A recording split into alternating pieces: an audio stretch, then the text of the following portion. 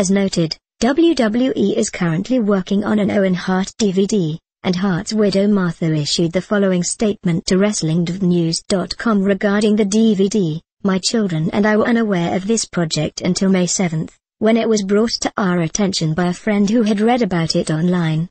Contrary to your report, we do not back or support it in any way, nor has WWE requested our backing or support.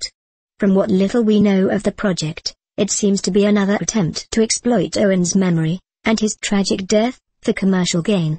We have resisted that kind of initiative for almost 16 years.